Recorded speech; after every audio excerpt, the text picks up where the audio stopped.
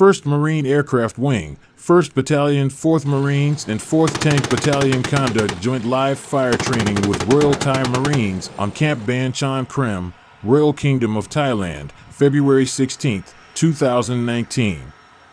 The joint live fire training consisted of Royal Thai and U.S. Marine snipers, artillery, light armored vehicles, attack helicopters, U.S. Marine HMMWVs, Royal Thai Humvees, and infantry support.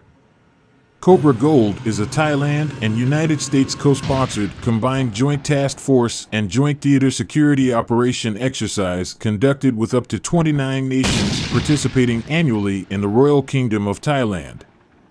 This exercise provides the opportunity to strengthen relationships, enhance interoperability and readiness, and reinforce our commitment to a free and safe Indo-Pacific region.